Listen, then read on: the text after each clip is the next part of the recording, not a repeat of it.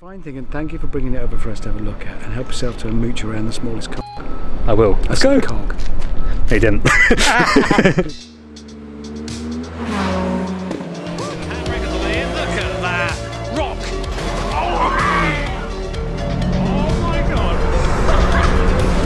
Good morning.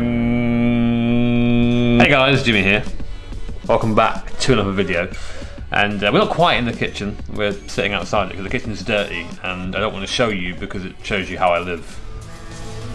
I'm a mess. The reason why we're up again so early today is because I have a long ass drive ahead of me all the way to Herefordshire, I think it's called that, because I've been invited over to a workshop you guys might have heard of called the Smallest Cog. If you don't know the Smallest Cog, it's the workshop that has been opened and is now run by Richard Hammond, and they're doing this new series where they're asking filthy degenerate YouTubers such as this guy to come and bring their cars to be kind of, I guess, judged by the fellas at the workshop, and then have a little bit of a chat with Richard himself. So I thought it would be a awesome idea to volunteer myself and go along. Now I think the idea is that the YouTubers, us plural, bring then a nice car along. But you know me, I like doing things slightly differently. So instead of taking the Skyline or the Yaris or the the now really quite nice time attack Mazda, the red one, I thought I would take the Scuffed Supra along and try and get the lowest score possible in their scoring system thing. But I'm not really sure what that is yet. I need to find it out. I think it's like rated on different parts of the car, like bodywork, which is already a 0 for me. So we're off to a good start. It is also, though, just under a 4-hour drive in the Scuffed Supra, which is the furthest it's driven. It's just started to rain as well, and I'm fairly sure the Supra is on some pretty aggressive tyres, so I might just not make it full stop. To be fair, if I put this car into a ditch, it'll probably be an improvement. So anyway, I'm gonna get dressed, I'm gonna be late, and off to the Smallest Cog we go. Oop.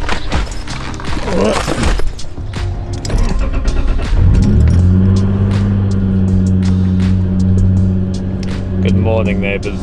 So it seems I found a new feature with the car. If I turn the lights on, I do 60 miles an hour, which is, just incredibly normal. So I've arrived. I am here at the Smallest Cog, Richard Hammond's workshop. Supra made it. No issues at all, actually. Did really well. I am always reminded how slow this thing is, but it was a nice journey. A little bit sketch though, it did rain pretty intensely and I am on some sort of quite aggressive tyres, so a little bit of sailing, but it's a boat, so it's fine. And I was immediately greeted by this pretty little guy. Look at that! So cool. Let's go have a little look around. Give us a wave.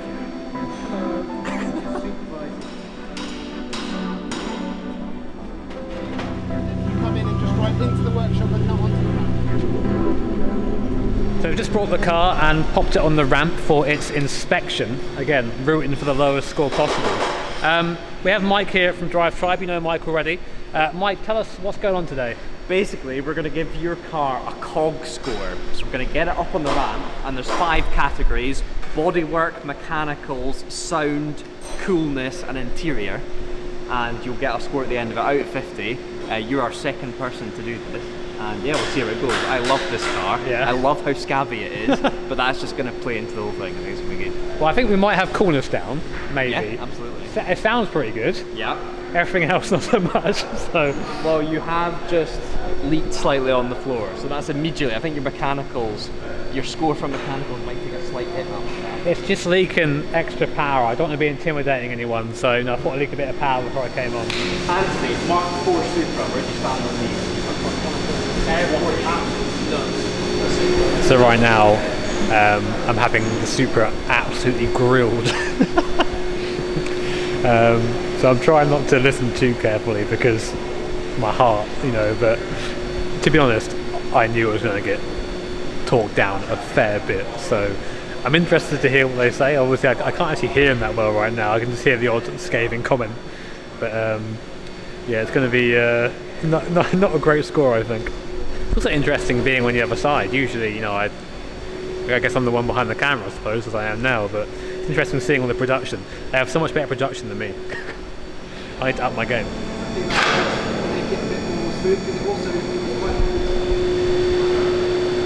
How's it going, Mike? Going all right? Yeah, good. I mean, I've owned similar cars to this. I mean, they're what, 30-ish years old. They're just naturally corroded all over. So honestly, a day with a wire brush would clean up so much of it.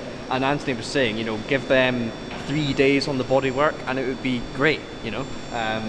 So yeah, solid car and actually perfect as a project because there's not far too much, there's no holes, there's not too much to do, but there's still enough for content and, you know, having a go. It So, was yeah. really kind of Drive Tribe to volunteer to pay for that as well, so thank you guys. So you guys can make it look nice, yeah? Absolutely. How much like in camera can you do to get rid of all the scratches and whatnot? There's not a setting for that, I'm afraid. Bullshit. Right, so this is a bit of a surreal thing for me to do, but we are currently at the Smallest Cog, and one of the guys, of course, behind that is Mr Richard Hammond. Hello! Yes, it is my thing. It's not surreal. What's surreal about this? It's all perfectly normal. It's a surreal industrial estate is what it is. It's beautiful. So for those who maybe don't know what the Smallest Cog is, a little brief sort The of... smallest cog is the idiotic realisation of a childhood dream of mine. My granddad was a coach builder. He worked Oh at really? Mullins. I didn't know that actually. So that's kind of where the start of cars for me is, and he could do anything and everything. He could work wood, metal, leather, whatever. It's because of his background. And I've always envied that and wanted some of that. I've worked with cars all my life, but I spent my whole life taking the mickey out of other people's cars. Really, that's what I did. Whereas I wanted to put my money where my mouth was and do something proper. And so we did, and then we thought, hang on, that might make a TV show. But the business, this is real. This is an enterprise. It has to make money. It isn't. You keep telling me it's real all the time, it makes it sound like it isn't real, some sort of like elaborate scheme somewhere. No, in other words, it's not a for TV thing, because we're doing a TV show about it. But it has to be, because otherwise there's been no point doing it. It's not just, you know. I had a poke around in there a minute ago, some really cool cars in there, but obviously the coolest car here right now Clearly, is, I mean, we were is this to be Supra. fair, when you arrived with this, Jimmy, so HMS Engineering, that's a bunch of smelly old engineers over there, they won't mind me saying that, because they are. They all came out to look at this scabby shed.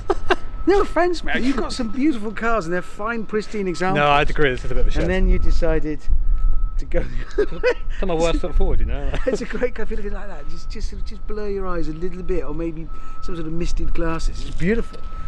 It's not the best example of a fine car. It might be at some point, maybe. Who knows? Well, if you want to part with several times what it's worth, we'll finish it for you. It's not a problem. Right, guys, the GoFundMe going up right now. We'll sort that out. Mike, can you get some soapy subs? I think I'm actually stuck here now. The bonnet's so rough that you've tacked onto it. Like Velcro. So, Mike, you and Anthony take a look at the car now. Yeah. What do you reckon?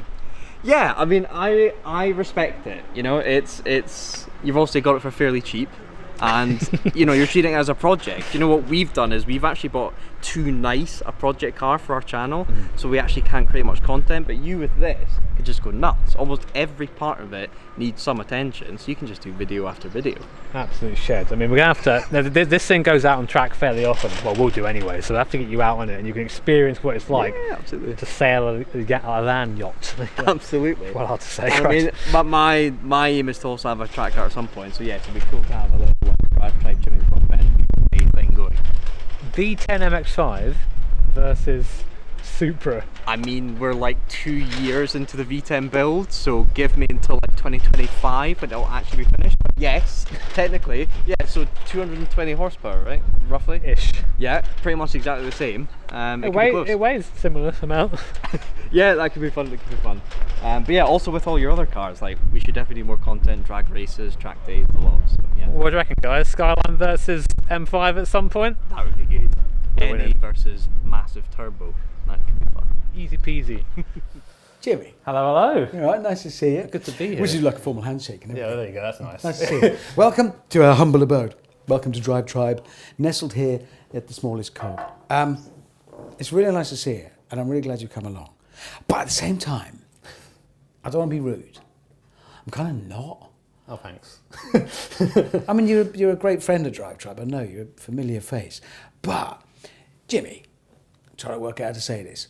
I don't understand you and your entire life. Well, I don't, because if you think about it, your story is, I'm what, 20 years older than you, that's all. But in those 20 years, the entire world has changed. So you started sim games, that's what that... Yeah, so basically I started on a simulator when I was, how old was I? I was about 20 when I started, just doing sim racing. Like, bought myself a little wheel, a little pedal set, and just went from there. And I actually worked as an insurance salesman at the time, so it was like my entire salary went on that. So working as an insurance salesman, Yeah. I'm guessing pretty boring. It was pretty soul destroying. Right. And is this parents' house you're going home to? Yeah, so I lived at home at the time because I was between, just before I went off to university, so I thought I'll do it here. And also, I do understand it's not entirely cheap to establish yourself living in your own house these days. No, it really isn't. Ruinous. No, it's impossible. Yeah, I'm in debt for life now. But yeah, you finished. So you'd go home to your parents' house, and then... So, and basically just, I thought, oh, you know what, this is really interesting to me, driving this fake car on this fake circuit. My friends are going to want to see that, and I'm sure everyone's going to be very interested in it, so I made a video about it. Popped it on YouTube, and no one watched it, because obviously, who the hell is this guy making videos about fake race cars doing fake things? Fast forward a few years, I've been doing it for a while, and I started to learn how to do commentary at the same time, because no one likes watching a car going around. Well, actually I do, but I'm a bit weird like that. But no one likes watching a car go around with no one talking about it, no one engaging in. So I try to do stuff like that, and it just sort of built and built and built. And then you get sufficient people interested in this, so it goes beyond your mates. Your mates saying, "Oh no, there's Jimmy, he's doing well." Like watching him play a computer game. They didn't watch anyway, to be honest. Oh, okay, fair enough. Your mates never do. No, none of my mates watch anything I did, just as well. And then eventually that became a living. Yeah, so this is when I sort of found myself in the shed. This is when I came back from uni, and so there's stuff to go over there. But in this sort of conversation here, I started to realise that the money that I was making from sort of ad revenue and stuff like that was starting to become that of like a part-time job. And I was like, okay, cool, this is actually something to do. And then that just sort of builds and builds and builds to the point where, okay, this is now earning me more than I used to earn when I worked as an insurance salesman, which to be honest isn't that hard anyway. But it was... yeah, that moment was a real realisation that, hey, there's a career in this if I sort of play my cards right and keep it going.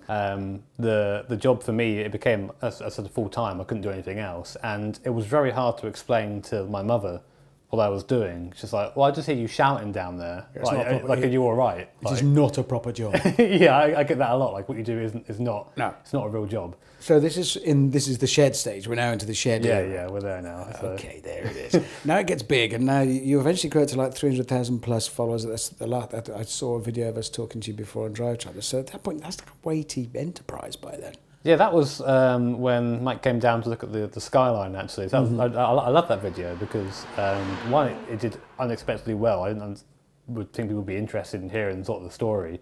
And two, it's nice to show off the car. I always like showing off the cars, you know. But that was a bit of a turning point, that video, because it came not long before sort of COVID happened. Yeah, but absolutely. And you're sort of now enormous. Well, never think of myself like that, really. But some of the people here recognise you. So the people from HMS Engineering, my neighbour, they came running out to see you and to see the car. And it's like, what? There's a whole universe going on. And this is why I say, Jimmy, I don't understand because your life. So you managed to turn hobby into job. Well done, you. Good. And it then steps back into like the analog real world that I move around in two ways. Number one, you turned it into you're actually racing for real now. Not for real. I don't know. Should I say for real? No, I say that. What do you? The term that I've heard is full metal racing compared to virtual racing. I think I might be a bit sick. It's fine, right? Is that what they say? So you're going full metal racing. That's just no, that's grubby and oily and horrid. Really? Well, that's what Hindy says. Right. You're not saying that, are you? No, I said real racing. Okay. I mean, what you do is real because, well, put it this way, you are competing for real and you're earning a living from it. That's pretty damn real. So there's a moment in your life I'm really interested in, which is you've turned your sim racing into a career. You built, it's a business. I mean, it's a career.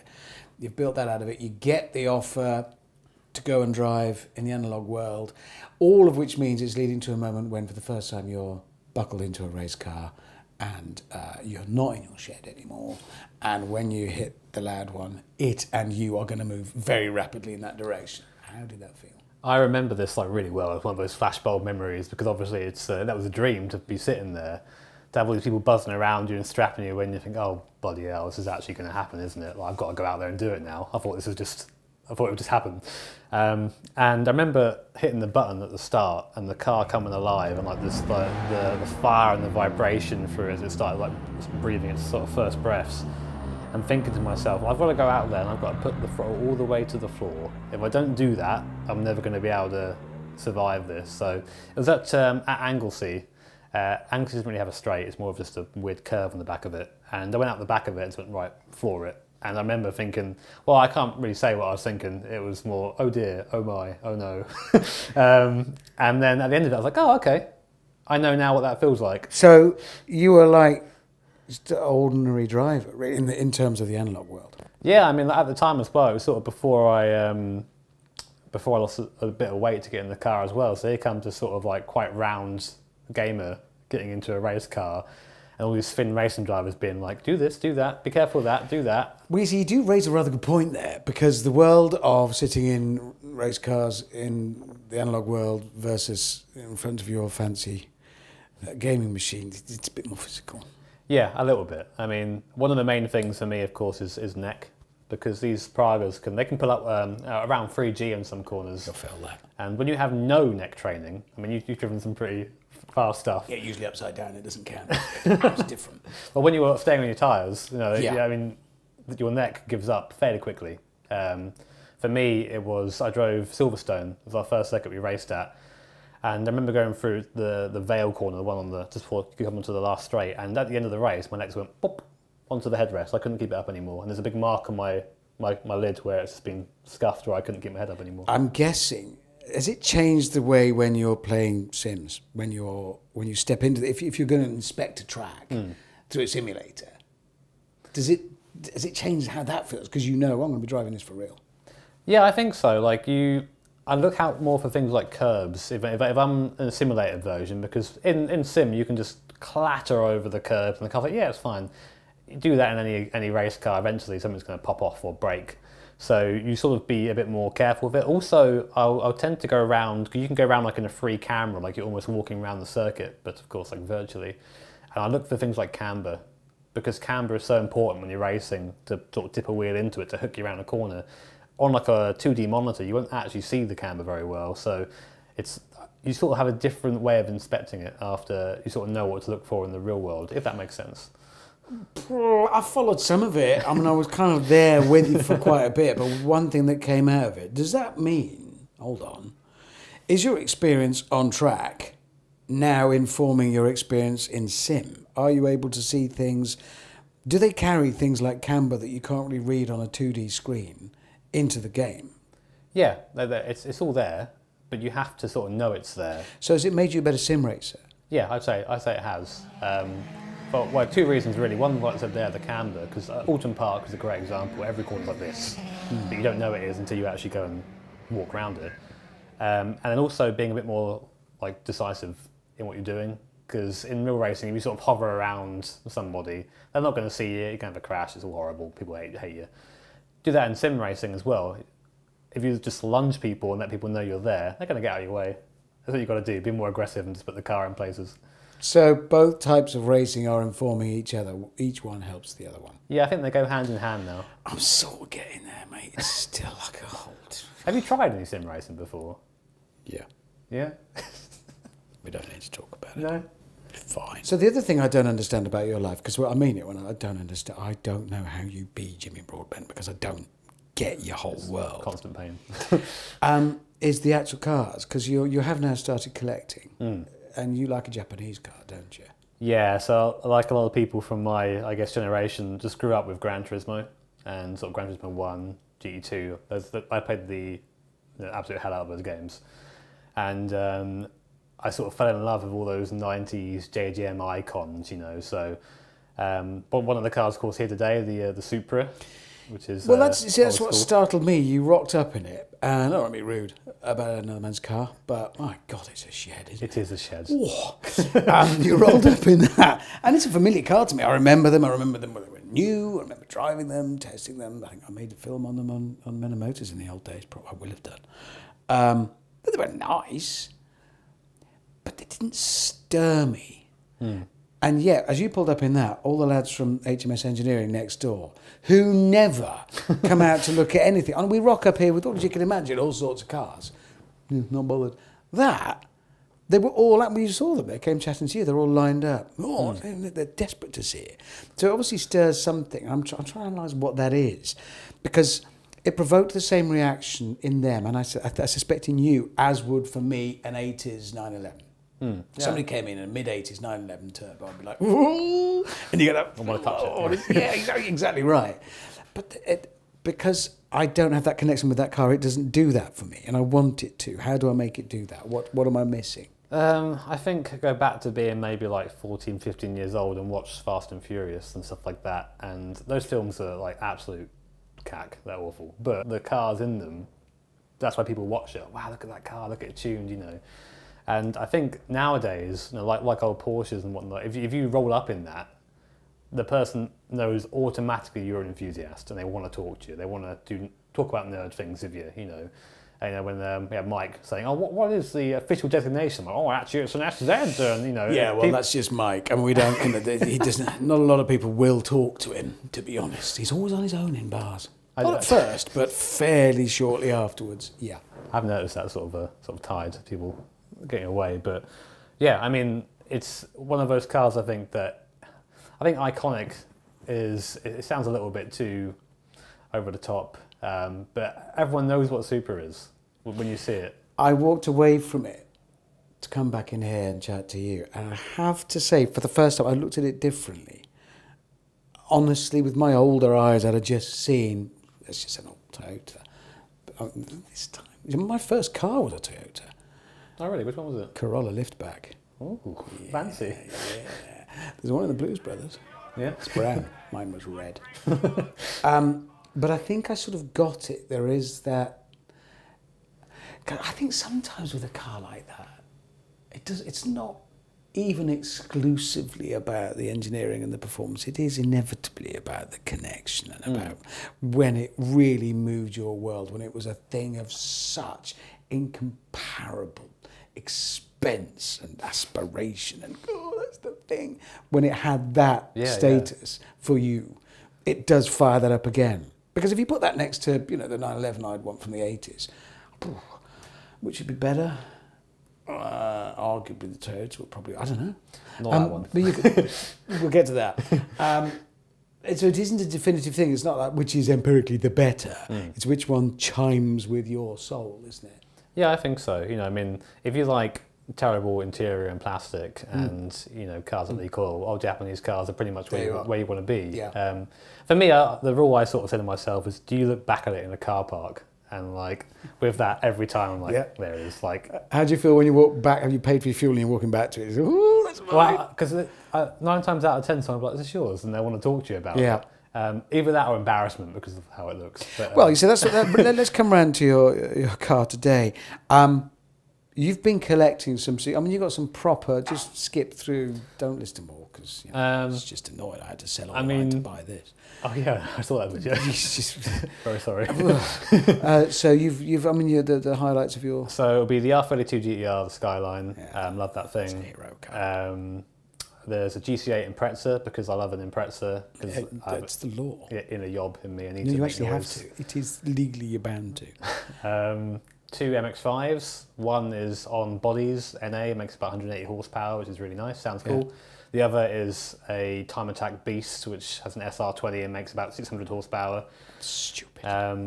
Silly car. What else is there? GR Yaris. So look, the thing about all of these are, they're all fine and pristine examples. They are proper, they're showstoppers. Yeah, mostly. So why did you buy a shit one?